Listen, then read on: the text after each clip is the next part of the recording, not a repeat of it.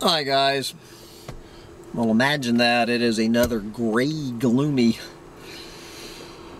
cloudy day here in the collapse of global industrial civilization. It is now Friday, I think September 17th, 2021, somewhere around there. So this being Friday, we know what that is time for.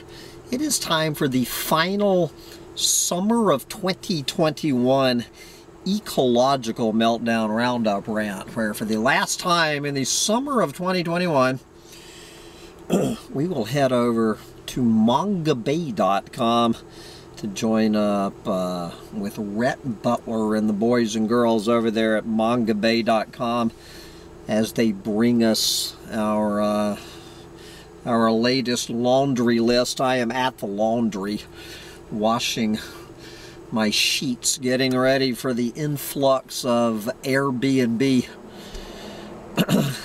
guests coming in this weekend. So a perfect time to go over a laundry list of assaults against our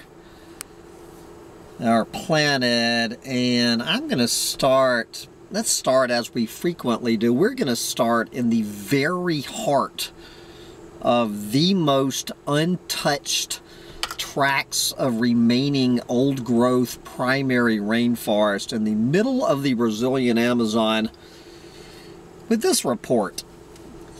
Illegal logging reaches Amazon's untouched core, terrifying, research shows. Satellite imagery shows that logging activity is spreading from peripheral areas of the Amazon towards the rainforest's very core, according to groundbreaking research. The satellite-based mapping of 7 of Brazil's 9 Amazonian states showed a, quote, terrifying pattern of logging advance that cleared an area 3 times the size of the city of Sao Paulo between August 2019 and July 2020 alone. At the state level, lack of transparency in logging data makes it impossible to calculate how much of the timber production is illegal.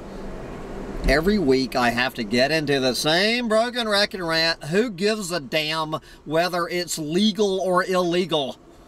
Logging is logging, okay? Anyway, evidence of logging inside indigenous reserves and conservation units where logging is, quote, prohibited. Yes. Makes clear that illegal logging accounts for much of the activity.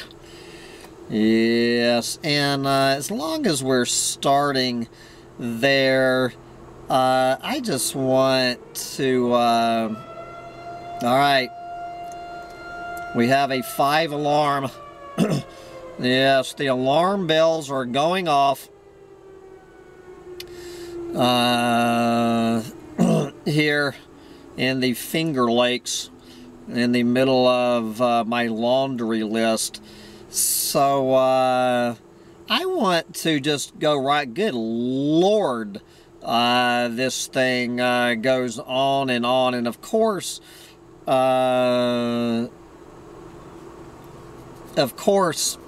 I'm only able to touch on a few of these stories, but let's stop here at this one while I'm looking for the story buried away.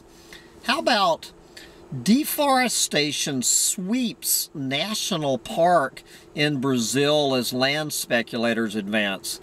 Between January and early September, 3,542 deforestation alerts have been confirmed within primary forest within the Campos Amazonicos National Park, according to satellite data, representing a 37% jump over the average amount of forest loss for the previous 5 years.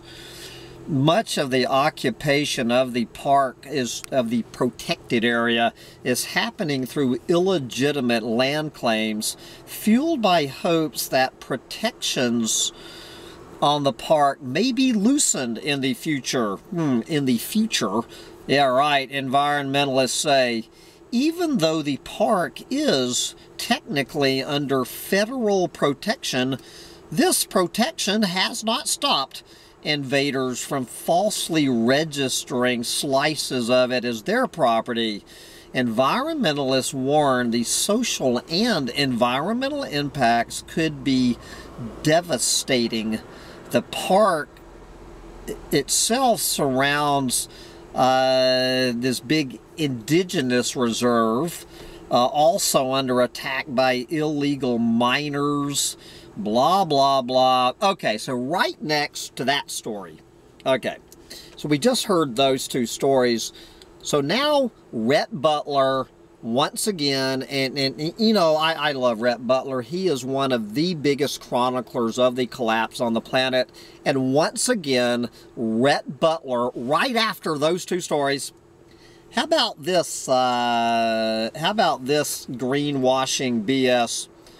After surge, Amazon deforestation slows for second straight month. Deforestation in the Brazilian Amazon declined for the second straight month, according to data released today by the Brazilian government's National Space Research Institute. Deforestation in the Brazilian Amazon hit a 12-year high last year. So anyway, okay. So here, let's go back. Rhett, not that Rhett Butler is even aware of this. So Rhett, let me get this straight. In July, you broadcast here on Manga Bay that deforestation decreased in July of 2021, according to the Brazilian government. A few days later, there was another report right there in the mainstream media claiming that according to non-governmental agencies, deforestation actually jumped 57% from July last year. So I sent you an email pointing this out, going, what in the hell is going on? Rhett emails me back, well, Sam, it all depends on whether it's the Brazilian government or non-government organizations reporting deforestation data. And then Rhett limps along and reports that there was, in fact, not a drop in deforestation, but a jump in deforestation, depending on who you want to believe. So what does he do now? He, for the second month, he reports this bullshit data coming from the Bozo Nero administration. That logging declined last month. Right after reporting these two stories, Rhett Butler knows damn well that this is greenwashing horseshit. Why does he publish this? And then what you're going to find next week or the week after, Rhett is going to come back on here and report, according to the non-governmental organizations, deforestation probably jumped 57% in August over last year. Who do you want to believe? You know, at some point, Manga Bay needs to start taking a more advocacy position and calling out this greenwashing bullshit. Do you believe the Bozo Nero government's statistics, or do you believe environmental organizations not associated under the thumb of Jair Bozo Nero? Whose statistics do you want to believe? Anybody believing for 1 second that deforestation decreased last month for the second month in a row? Anyway, Rhett Butler doesn't believe this. Sancho Panza doesn't believe this. Anybody with a brain doesn't believe this. But anyway, let's go back up, pick up where we left off. All right, what is going on Chinese fishing boats worked to death? How a Chinese tuna juggernaut crushed its Indonesian workers. Yes, one of China's biggest tuna fishing firms, Dalian Ocean Fishing, made headlines last year when 4 young Indonesian deckhands fell sick and died from unknown illnesses after allegedly being subject to horrible conditions on one of its boats.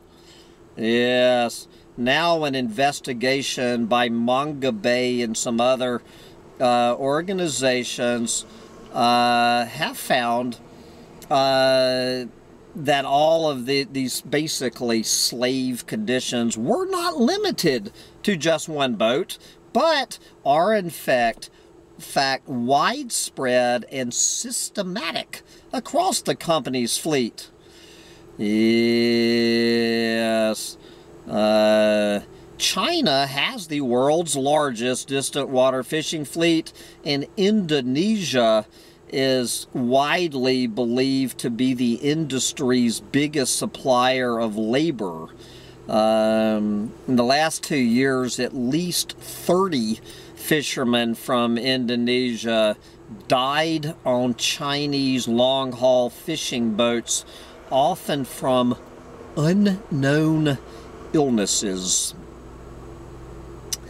Okay, we have 2 of these it's complicated stories. Okay, the question being, should tree plantations count toward reforestation goals? It's complicated. Globally, tree planting projects are becoming all the rage, but many are counting on old habits of planting monoculture plantations and calling them forest. So I fail to see what is complicated about this. Calling a monoculture tree planting scheme reforestation, and I'm pretty sure this includes oil palm. That you know, where once a rainforest stood, you go in there and you replant oil palm and you claim this is reforestation. There is nothing complicated about it. A monoculture plantation is about as much of a forest as a damn cornfield is. It is greenwashing bullshit to call I don't care whether it's a Douglas fir plantation right here in our own U.S. National Forest, or whether it's an oil palm plantation in Borneo, whatever. When you cut down a native forest ecosystem and replace it with essentially a cornfield, it is not a forest. Once again, Rhett Butler knows this as well as I do. There's not a damn thing complicated about this. All right, but speaking of it's complicated, let's see, I think we have another it's complicated one here. Where is the next complicated story?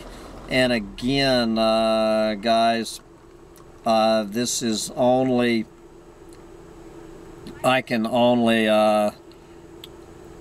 well, anyway, I guess I've lost. Good Lord, there must be 300 studies. Anyway, there was another one on here.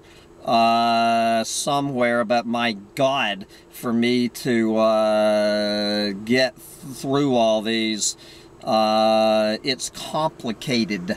You know, all of these, keep it simple, stupid. Anyway, I cannot find the other story, very similar to that, where there's nothing complicated about it. Anyway, I should have obviously done this several times, so I would have had these lined up. My God. Okay, here we go. Another question with a complicated answer. Are tuna doing as well as the latest extinction risk assessments suggest? Yes. So anyway, I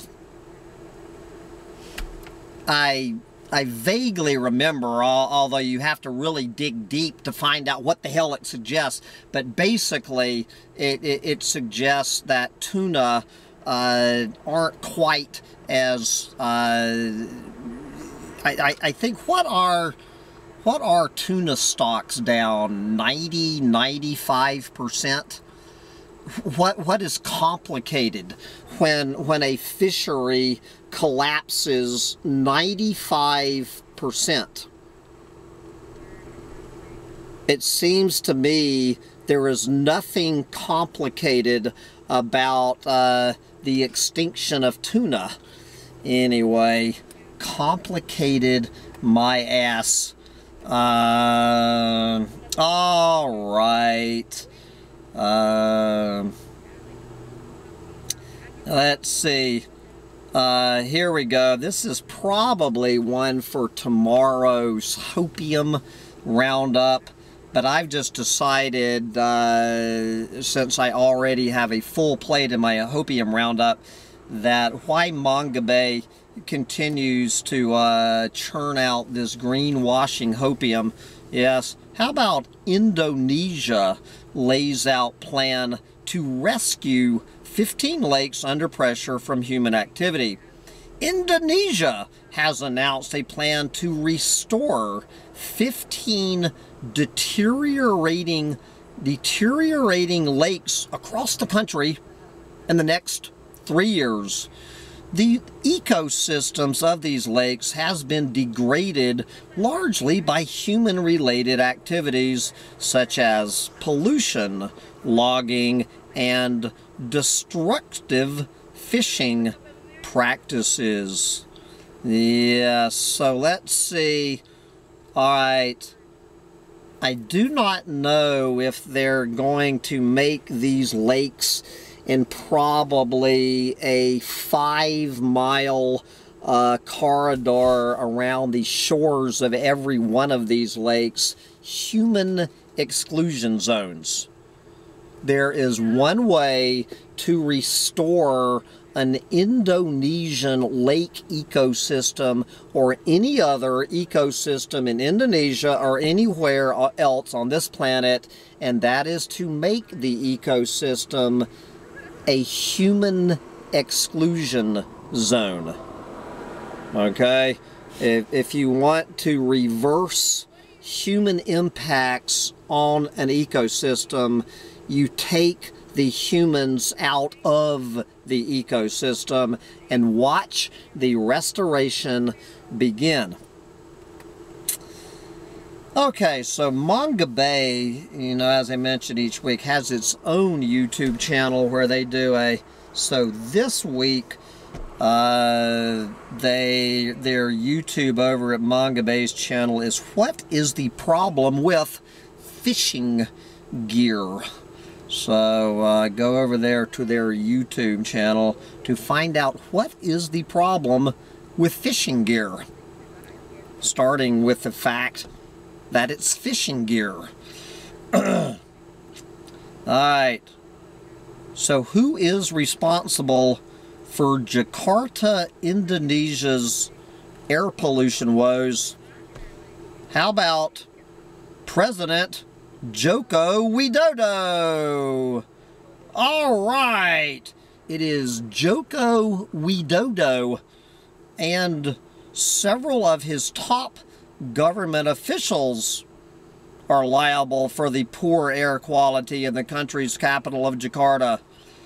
Yes, the judge ordered the government, starting with President Joko Widodo, to carry out serious actions to improve air quality in Jakarta and ensure the rights of citizens to clean and healthy air.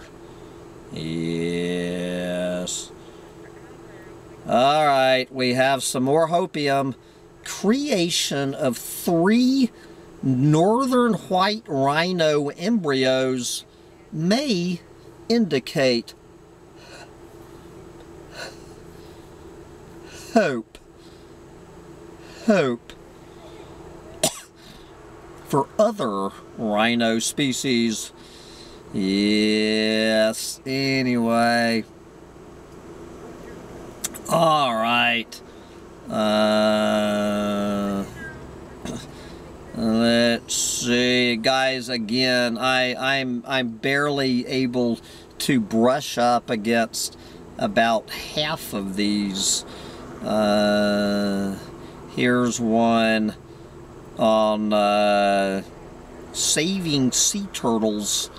Okay, how did the corona panic play out with saving sea turtles? The corona panic has posed tough challenges for sea turtle conservation projects across the planet. Conservationists describe how economic issues, otherwise known as lockdowns, as corona panic lockdowns, have put turtles and conservationists themselves at risk from poachers, while travel restrictions have crippled sea turtle rescue operations in Costa Rica and Malaysia.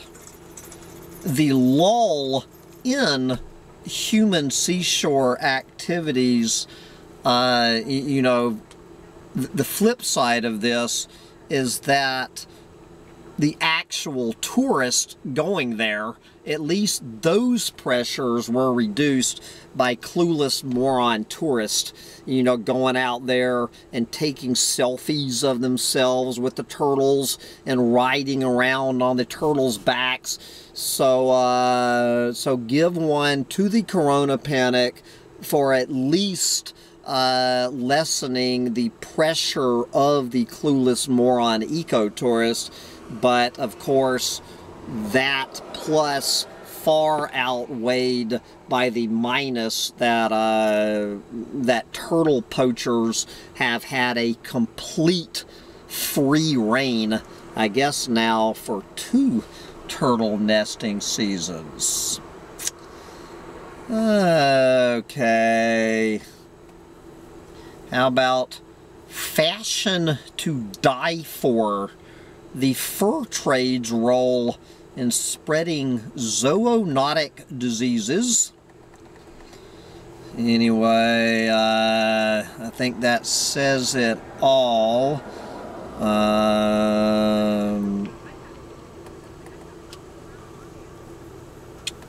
Did you realize that oil palm can be damaging? I never thought about that. Okay, let's go over to a marine reserve off the coast of Peru for this news.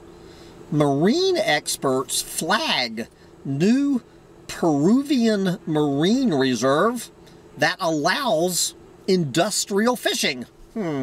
Experts, and you really have to be an expert to come up to this conclusion.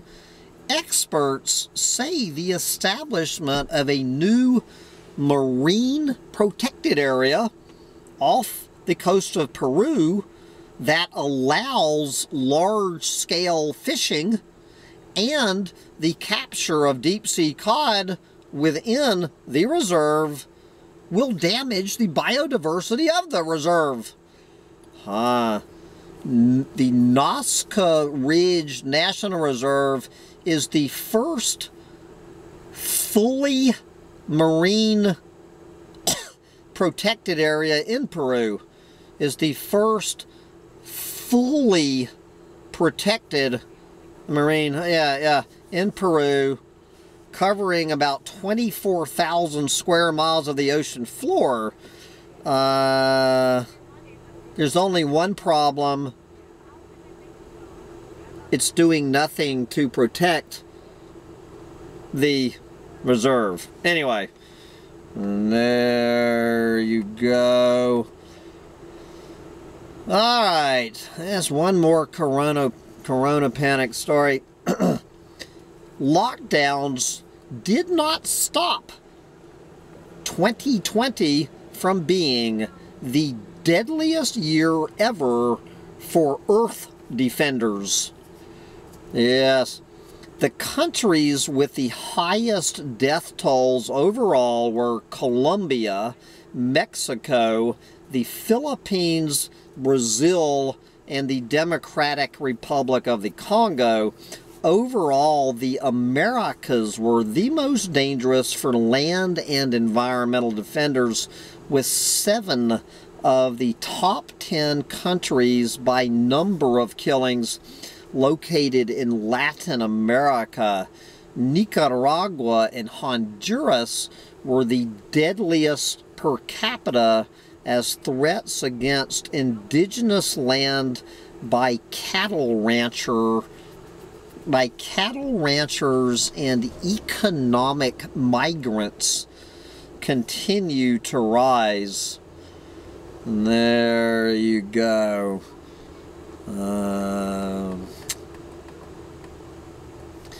All right. Guys, I'm just skipping over the hopium.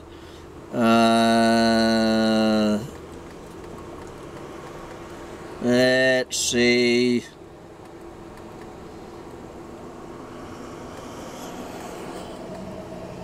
You know, all of this stuff, I never pay much attention to this RED, this REDD thing.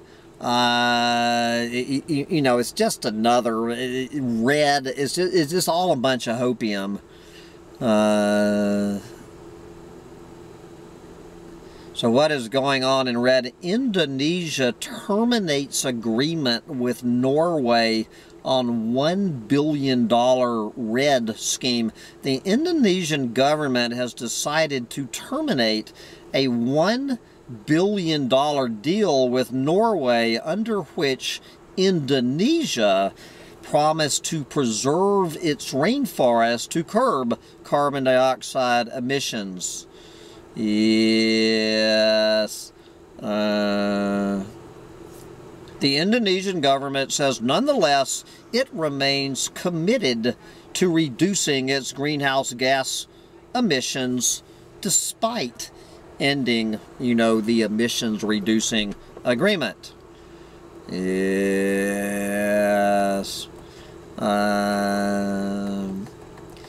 Okay, guys, here is another story about, you know, these indigenous people. Should they be allowed to continue doing what indigenous, should they continue to be planet nibblers inside protected areas? Is planet nibbling by indigenous people, should that be, this is, you know, one of these major debates. This story, going over there to somewhere I have actually been, which is the Ngorongoro crater in Tanzania. A Maasai leader told Manga Bay that restrictions on crop cultivation and cattle grazing inside Ngorongoro are causing widespread hunger and despair. Yes. So, okay. What is this? Should cattle grow? All right. Should the fact... Now cattle, are cattle... Number one, I've never understood where these Maasai indigenous people got cattle from. All right. How long have the Maasai tribe even been raising cattle? I've never understood this. But should indigenous people, who were there, I honestly don't know the answer to the question, were the Maasai grazing cattle and raising crops inside the borders of this national park before the national park was created or not? Everyone knows my answer. Should, environmentally sensitive protected reserves be human exclusion zones? Then, of course, you got to ask the question, there's also, should they be exclusion zones for eco-tourists, like I was when I went to Ngorongoro? We were driving around in cars, taking pictures of flamingos, I think is what we were looking at. Anyway. So what forests on the planet are the most carbon dense? It is not the Amazon rainforest. It's actually mountain forest in Africa. Mountain forest in Africa.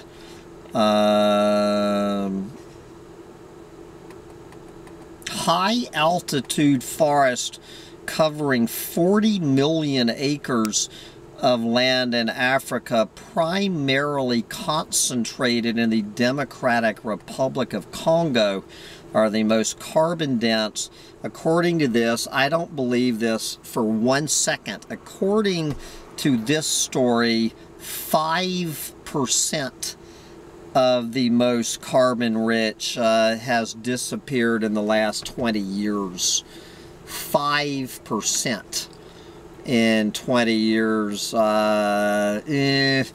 Anyway, so at that rate, if you believe that statistic for 1 minute, 10% in the next 20 years, so 5% in 100 in 20 years. Do the math. All right, what is the latest about deep sea mining? Deep sea mining gets a resounding rejection from conservation authorities. Members of the IUCN World Conservation Congress have voted overwhelmingly in support of a moratorium on deep sea mining, an activity that conservationists say could cause, otherwise will cause, irreversible damage to the ocean. The South Pacific nation of Nauru recently triggered a 2-year rule which would require the International Seabed Authority to grant it a license to begin deep sea mining there under whatever regulations are in place by them. Conservationists say there is currently little to no understanding of how deep sea mining could negatively affect the deep sea environment. Again, BS. There is plenty of information available. Little to no understanding. There is all kinds of information available to how deep sea mining will destroy the floor of the deepest oceans on the planet. How can they sit there and say that? Now, don't get me wrong, there's plenty of other consequences other than the most obvious. You better believe there's plenty of other unknown unknowns that will be unknown knowns when they crank up in 2 years. But you know what I'm saying. They have enough information to make a moratorium forever on this. It's never going to happen. We all know damn well, because we need those. They're mainly talking, the number one place this stuff is going is to electric car batteries. The number one market for this stuff, as the UN promoting electric cars. You know, the United Nations, Joe Biden, all of these other clueless morons. This is all part of the Green New Deal, raping and pillaging the bottom of the deepest oceans on this planet. We cannot have a Green New Deal without deep sea mining.